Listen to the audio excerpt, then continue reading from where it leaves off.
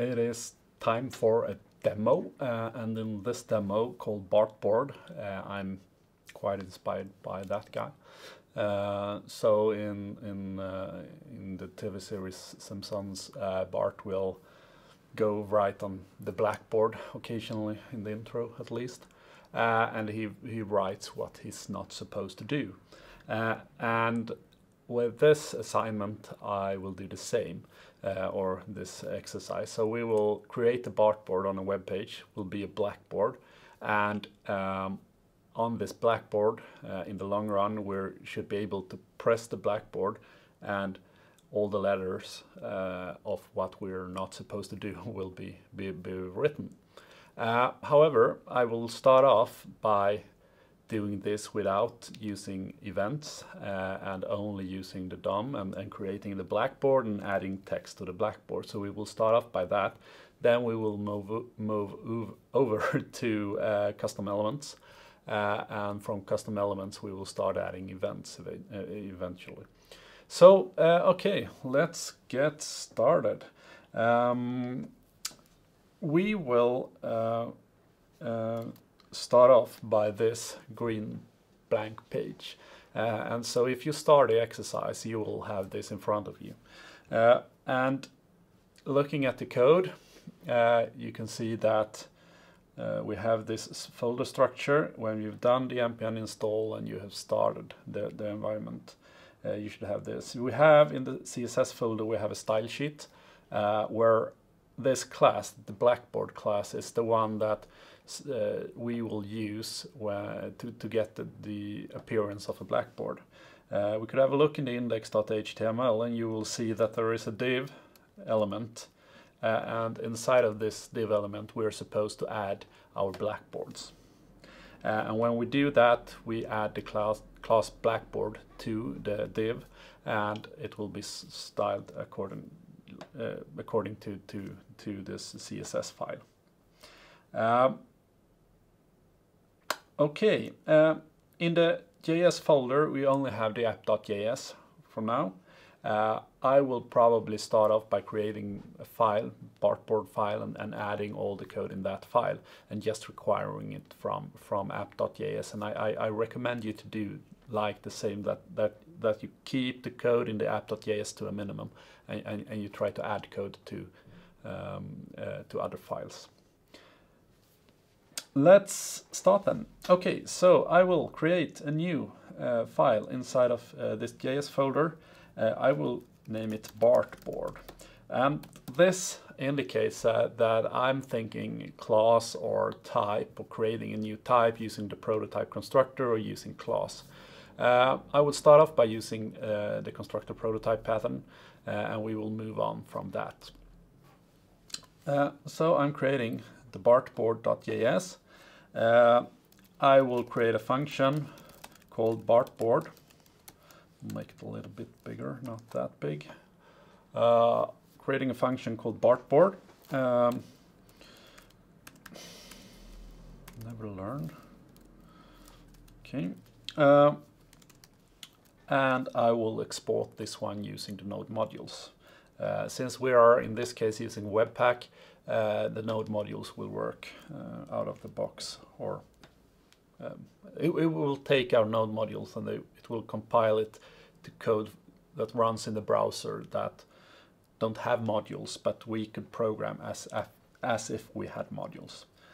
So module.exports equals, in this case I will export the BartBoard like that.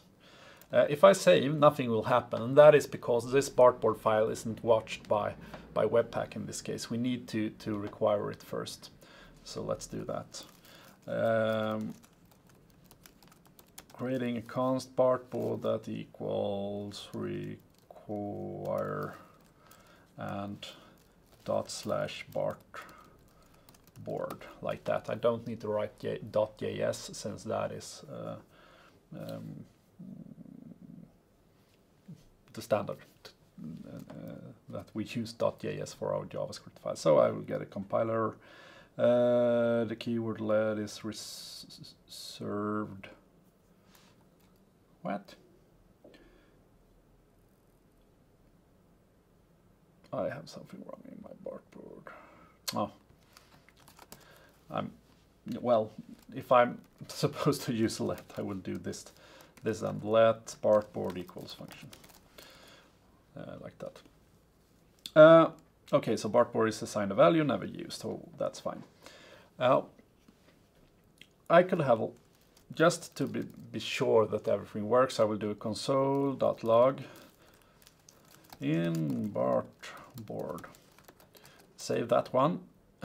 If I look at the in the console right now, you'll see that nothing will be logged, and that is because we are not calling. We are not instantiating new objects of type BartBoard, so we need to do that first. Okay, going to app.js and do new BartBoard, like that. Save.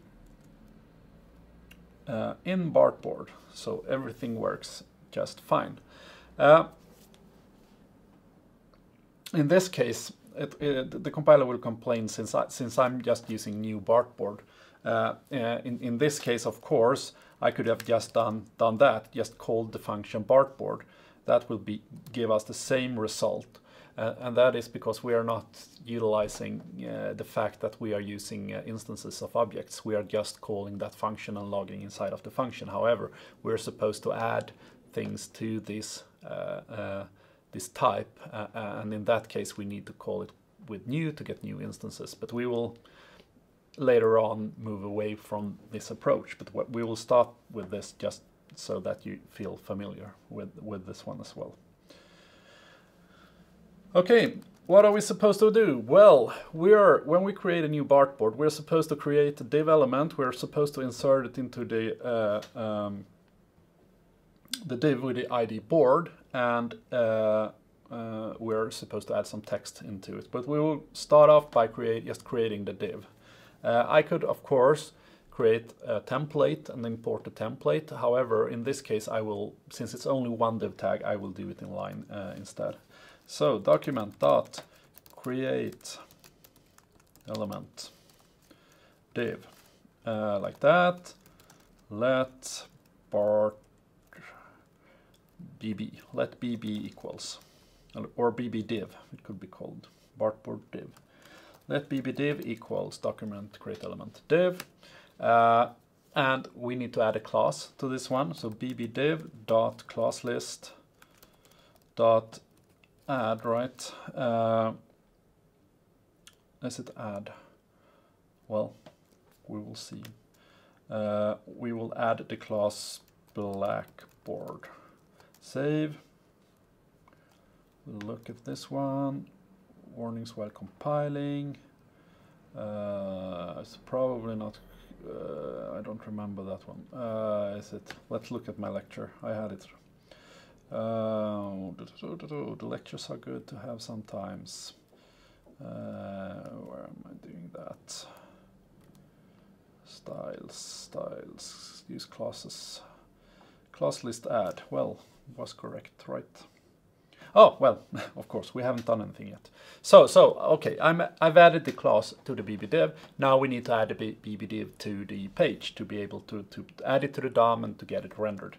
So let's reference this div with ID board. I will use the selectors API for that. Document.querySelector. It's only one, and it's an ID, and it's called board. And to this board, I will append a child, and that child is the bbdiv, like that. Save, and have a look at the page. And now you see, I added the div. So if we look at the elements, can look at this one, you will see inside of board I've created a div and added the class BlackBoard, and that gives us this look, this BartBoard look. Could I make that one bigger as well? Yep. Okay, so this is more or less everything it takes to create this BartBoard. We could even add some text to it if we like. So I do a bbdiv.innerText. I will not pollute the global scope. Save and have a look. Well, and there it is. Bart has written on Blackboard. We could try to add some more BartBoards if we like. I will do a new BartBoard for this one. A new BartBoard, we call it let bb1 equals that one, let bb2 equals new BartBoard, like that, save, and we got 2 blackboards. Of course, they got the same text. Maybe we will like a different kind of text on this one. Then, of course, we could take the text as a argument to the constructor. So we add a parameter called text, and we could have that one as a default text to equals JS is good.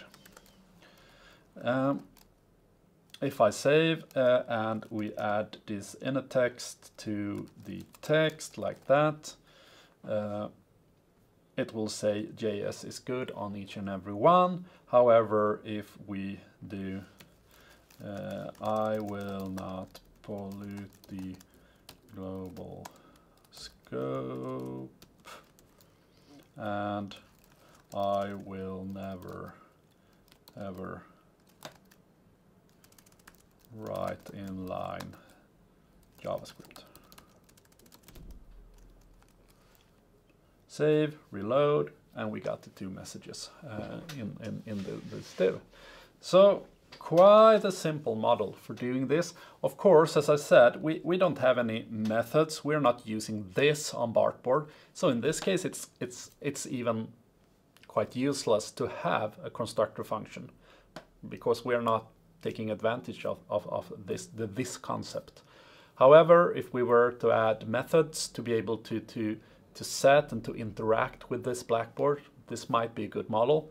In this case, this is more like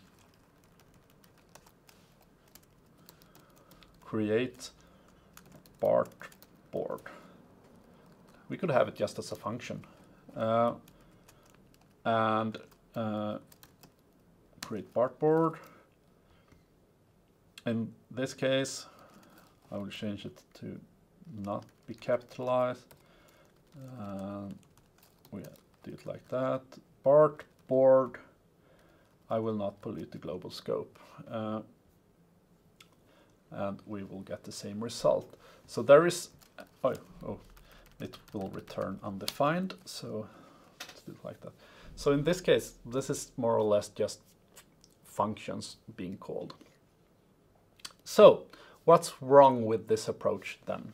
Well, first of all, this is quite clunky. So to be able to in this case, to be able to make this work, we need to have a div ID called board, where all Blackboards will be added to this div. We don't have the option to place it wherever we like. If you want to add more BartBoards, you will be you basically need to code some JS. You will need to change this app.js to the behavior you like. We are kind of say that this is one thing on this page, this Blackboard, and we have tons of other stuff on the web page as well.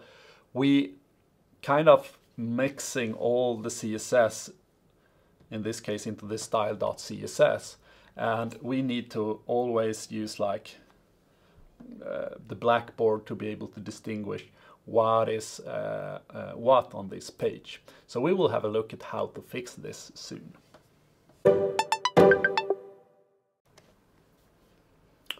So let's have a look at how to create a custom element out of this this BartBoard. And custom elements is not the sole solution to this problem, because we will probably need to add a shadow DOM and things like that. But we will start off by looking at custom elements, what it is, and how we could benefit from it in this exercise. Okay, in this case, we can leave this as it is, and we will need to extend the type custom HTML element. So each and every element you find on the web page is of the type HTML element, and or an inherited type of that type. You could have special types for checkboxes and input fields and such. But in our case, we will just extend the HTML element type or class.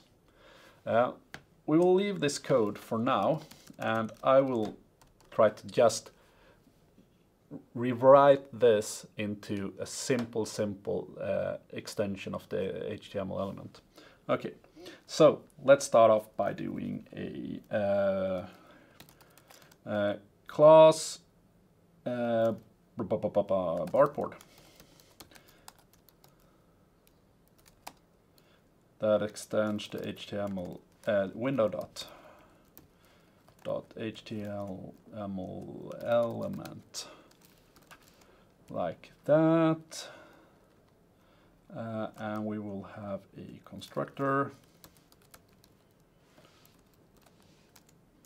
that we will console the constructor could do this actually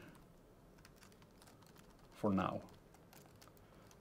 We will change this later, and it could even take this parameter as like that. I have a lot of errors. I've probably done something wrong. Too many blank lines. Oh well, that's in this one. That BartBoard is defined but never used. Expected to call super. Well, that's nice, because we are actually. So the first thing to do in our constructor is to call this super, and that will call the HTML elements constructor. I've probably written something wrong in this case. Let's see. We need to call it by new as well, and we will export BartBoard, and we will call this one is back to capitalized BartBoard new. We'll remove that one. Let's see, still not working, probably missing something in class extend window HTML elements. What am I missing? So a few minutes of thinking, I came up with what was wrong actually. So when trying to extend the HTML element, we will not be able to do that until we've actually defined a custom element on the page. So I will actually remove this one and not extend the window, the HTML element, just to be able to make this class work first of all. So in this case we cannot call super because we have we haven't extended anything, so there is no super to call. I just did this. We add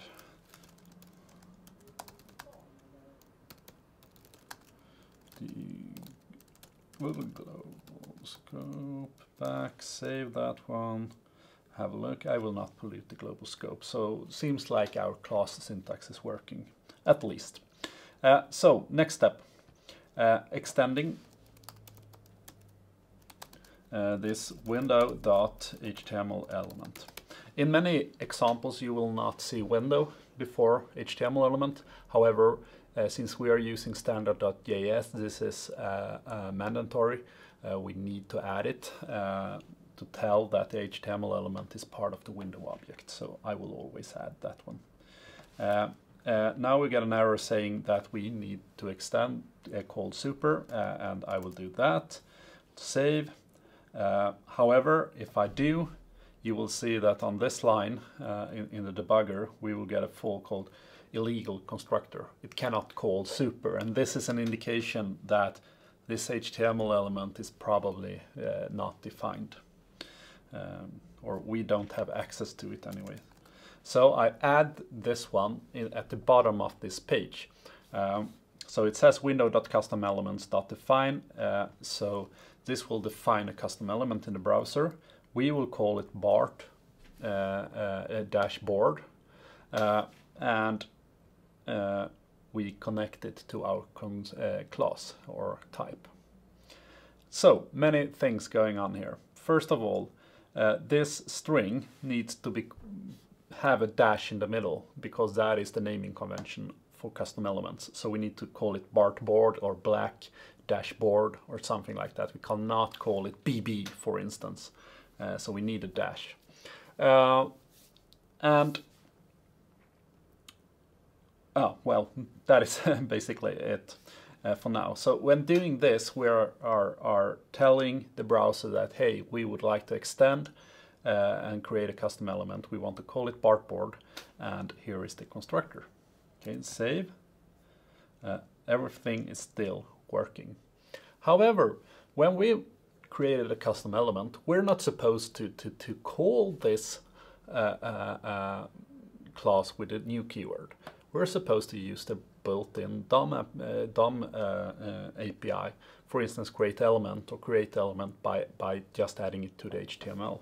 So I will do some changes here, just so that we will not be tempted to call this one with new. First of all, I will rename the file from BartBoard in constructor form to what the HTML element will be called, BartBoard. Like that.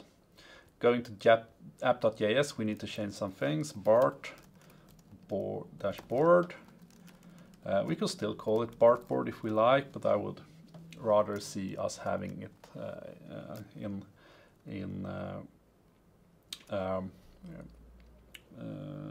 not in capitalized B. In this case, actually, we could probably just be better off with just requiring this, telling the browser, hey, we would like to use this object, so that Webpack will include it. Because what happens is that when the browser interprets our JavaScript file, it will see that it has, or basically it's this code that will be interpreted. So it will notice that, okay, we have a class. Okay, so we have a class, and then it will execute this line of code. And by executing this line of code, it registers this component or this custom element. And then it will export it. And the export thing in this case is more or less just to be able to separate this into separate files, and Webpack does the job for us. Of course, we could just have taken this code, added it to a BartBoard.js, and in index.html we could have included the script BartBoard.js instead, and we don't need to use Webpack or require and exports. But for the sake of it, we will start off by doing this, because you will add a lot of more files, and you need some way of referencing those files. So app.js, quite empty.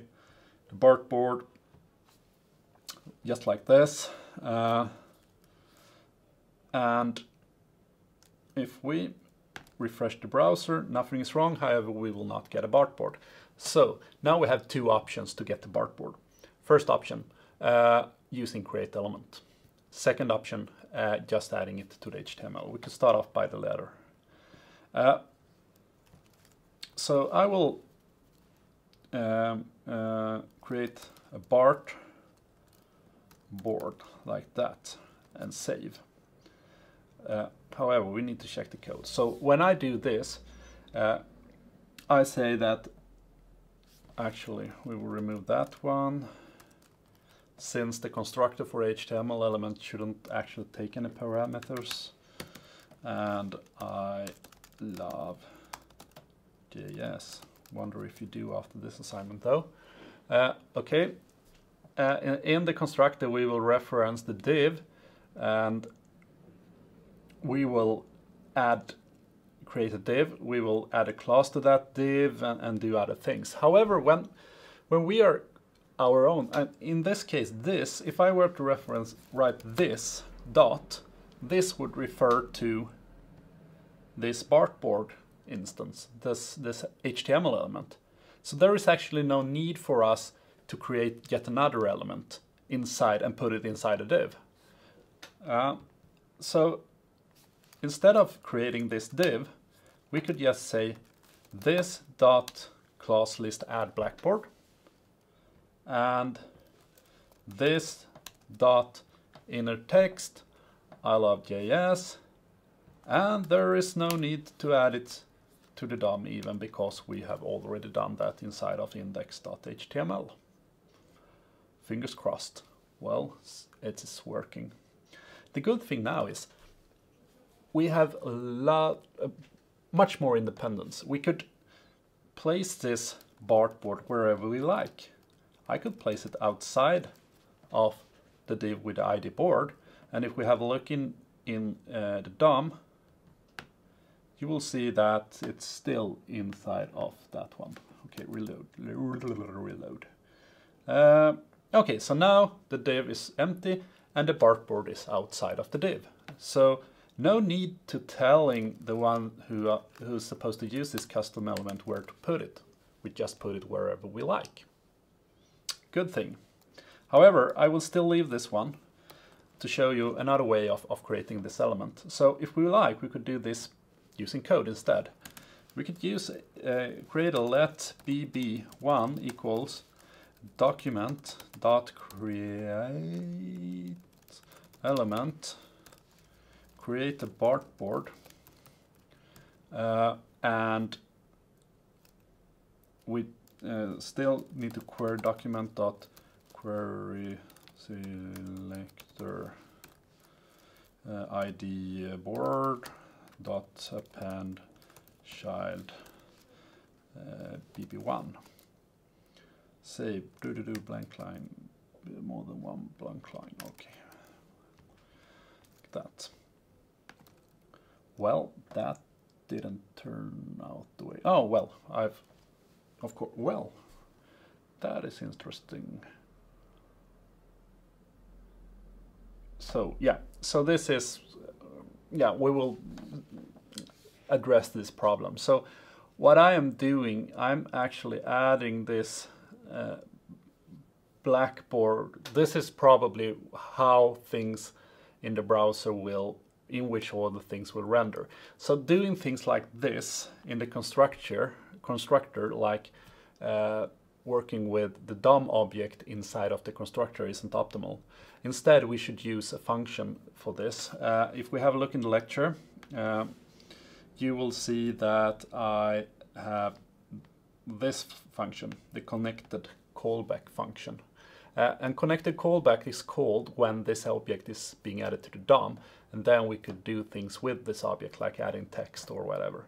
So let's do that. Let's move it from the constructor to the connected callback function or method.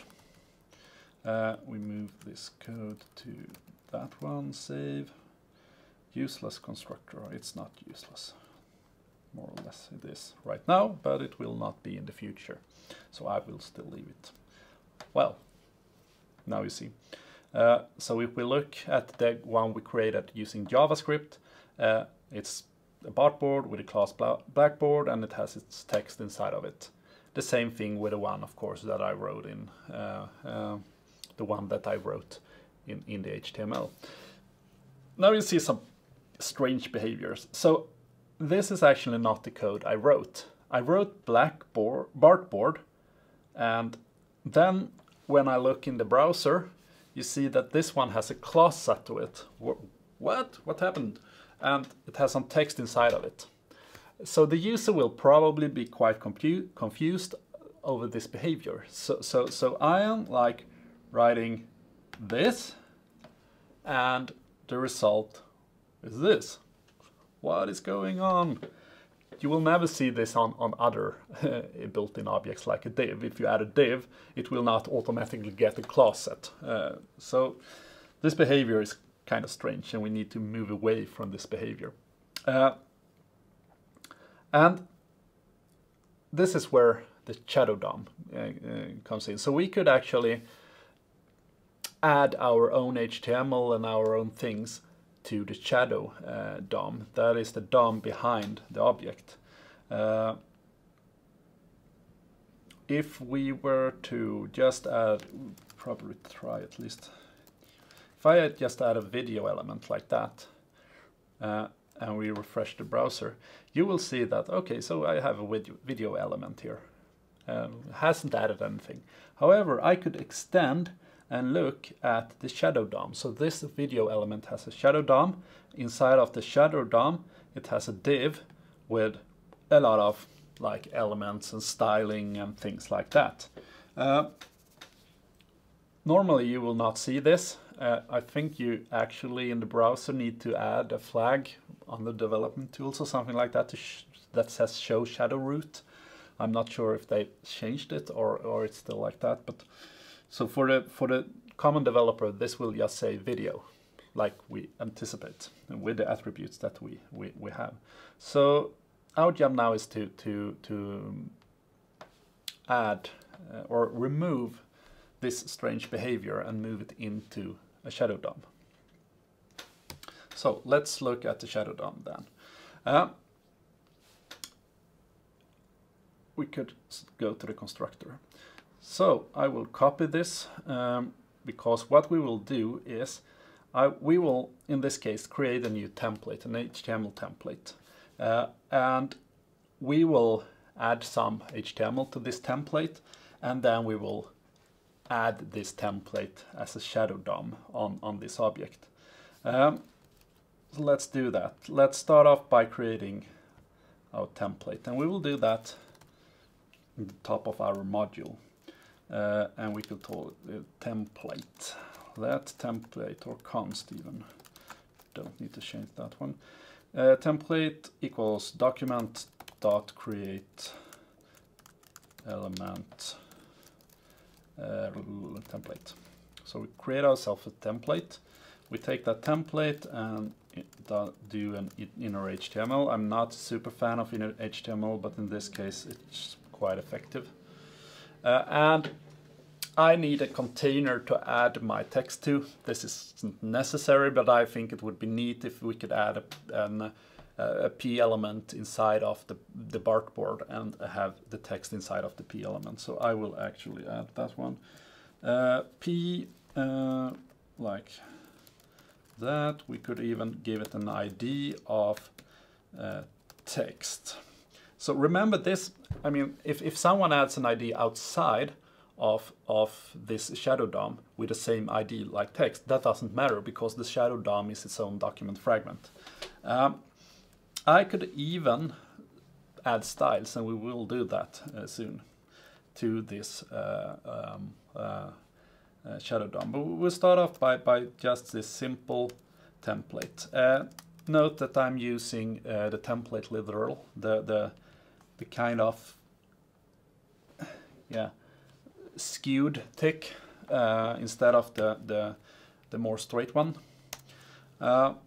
So we have our template, and inside of the constructor we will actually connect this template.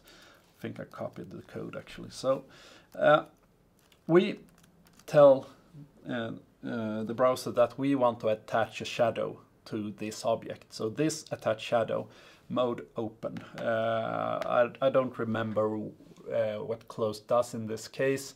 However, I think just have it open and it will work.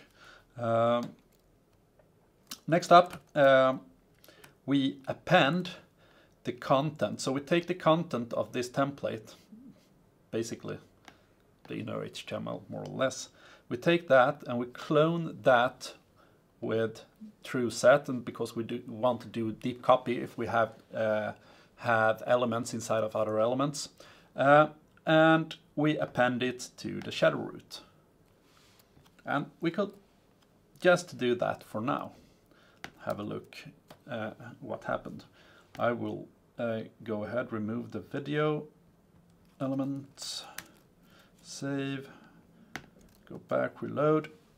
The video is still there. Why are you still there? I didn't save, okay. Reload, okay. We have our BartBoard. If we look inside of that one, we now have a shadow root. And in that shadow root, we have a P with an ID text. So instead of like adding the text right into the BartBoard, we could add it into the P if we like instead. And oh, it doesn't even show up anymore when it's not. So that text node isn't being shown. Could be since we have a shadow root, I guess. Well, that's new for me. So instead of adding this to the inner text like this, we should add it to the P. Of course, we could do something like this. I love JS and save, and that will be our default behavior now. So if we look, we will have this P with this text, and now we have our default text basically. So that has taken care of that problem. We will soon see how to add our own text to this element. However, I want to address this style sheet first of all. So to be able to use this custom element, not only do we need to some way add this BartBoard.js, we also need to remember to into our style add this blackboardy thing. And this is quite clunky. So instead of having this in an external file, I will actually take this one, remove it from this style sheet, and go in and add it to our template. So in the template, I will add inline style sheets, or at least in document style sheets.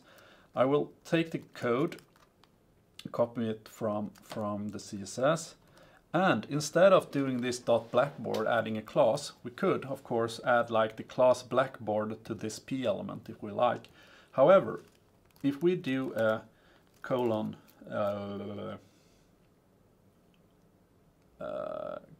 host, so if we do a host, colon host, we will reference the BartBoard element. This, if we talk down here, this is referring to BartBoard element, and in the style, host is referring to the BartBoard element.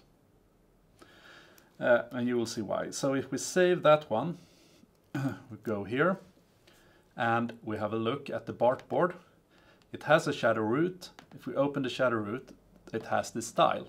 And this style will be executed by the browser, and because we're inside of the shadow root, host will reference the host of the shadow root, basically the BartBoard. So in this case, this class blackboard is totally redundant, and we could get rid of that one. Save, removed, and let's have a look in the index.html. So in this case, we're only adding BartBoard, and in app.js case, we're just creating the BartBoard element and adding it to the DOM. Save, reload, and it still works. And now the behavior is more like the user anticipated. So we added BartBoard and nothing has been added. We're just adding this BartBoard and we get this nice rendering up there. However, well, we have the shadow root, but hey, if you look at the video element, for instance, we have that as well. And we have made all our changes inside of the shadow root, and that is really the nice thing with this.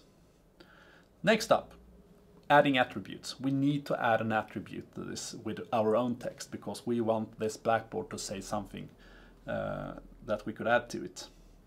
And I would probably, in the index.html, I would like to do it like text, I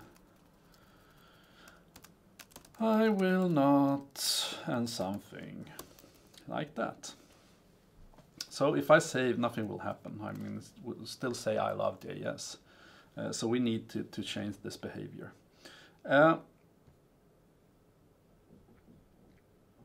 Of course, we could do something like in the connected callback, we could do this dot has attribute text. So if this, instead of writing an if, I'm using this one. So if this has attribute text, then return or let text equals that one. This, well, I could write it with an if statement and then we could rewrite it. I think you will understand it then better. So if this has attribute text, let text equal, let text. So if it has attribute text, we will, well, it's even better in this case to use an if actually. Because if it has an attribute text, then we could take this shadow root dot, then we will reference the shadow root dot query selector find the p, and that had the id text, sorry, text, the id text, and set that piece inner text to equal this dot get attribute text. So what is happening here? So when we add this element to the DOM, we're making a test. So does this element have a attribute called text? So if we have added text attribute, this code will run. Otherwise, nothing will happen. So the default behavior is still there. And if we do that, we say that, okay, find the shadow root and query selector the text element inside of the shadow, this one, and change that's in the text to whatever the text attribute was, what the text attribute is. Going back, you will see that this one, when I wrote text, it will say I will not. However, this one, since it has no text attribute, it will still say I love JS. But we could change that, of course. We can do a bb1.set attribute text to be. This is working really well. Did I get that one right? And now you'll see that when we attach, doing this one, append child, attach these to the DOM, this code will be run even for that element, and the default text will be changed. Well, that works. However, what will not work is this. So if I do a bb1.set attribute text to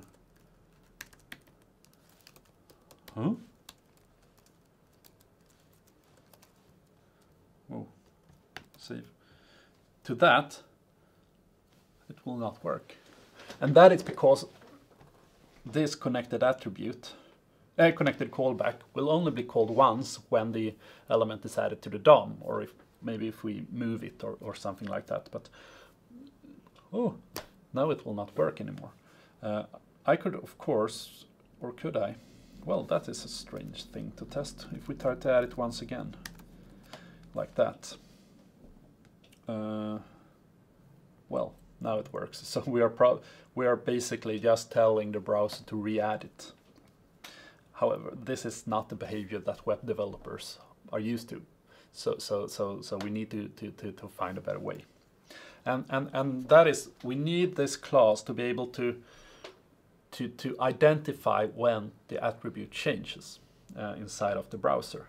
And we have properties and methods for doing this that are built into the HTML element, or defined in the HTML element type. One being, and I've not done this custom elements for too long, so I don't remember them by heart. But if we go to, I believe, this slide, I have them. It's those two. properties and methods. So let's add them and let's talk about them. So first of all, this one, the observed attributes, this is telling the browser, okay, we tell the browser that we would like the browser to watch for changes in the attributes provided in this array. So in this case, I'm only writing text. This makes it so that the browser will look for changes in text. However, if we change another attribute, the browser will not notify us. So I could, of course, just add a lot of attributes to this array if I like. And this one should be called observed attributes, and it should be called static, or this is a static property. So you will not be able to, if you were to instantiate objects out of the BartBoard type, you will not be able to call observed attributes on the instantiated object. However, we could call it on the type, like writing BartBoard dot observed attributes, if we would like to find out which attributes are being observed. Okay, so when the browser finds that something is changing in this one, it will call attribute changed callback. So in this one, we would like to do more or less the same thing as in this one. And because of that, I will create a function called, or method called update rendering. Like that. I will move this code into that one, and I will call update rendering from both attribute changed callback and connected callback, and I will call this one, and it will do the same thing, check if it has this attribute. If it does, it will add it. So we are not taking into account that we could have several attributes. This will be quite not as efficient if we had, because then we should have some kind of logic changing, okay, which attribute was changed. Was it this one? Well, then we should do something. Maybe we could have a look at that as well if we get this to work. So, okay, well, let's remove this one. Does it still work? It does, because now it will observe when we change this attribute. Maybe it even does if I do this. I haven't tried this. Save. Yeah, it does. So it will trigger even if the developer goes into the browser and changes that dynamically using the debugger. Perfect. It works just like we wanted. However, as I said, instead of calling update rendering, we could have checked if name has, if it's text that's changed, then we should do this one. So something like, instead of this one, we could do if name equals text. So if it's the text attribute, then we should do something. What should we do? We should go to the shadow root, query the text, and change that inner text to new value, like that. And then we don't need to update the rendering all the time. This would work just as fine. Then we could put back this one into the connected callback if we like. Get rid of the update rendering altogether, and this will also work perfectly fine.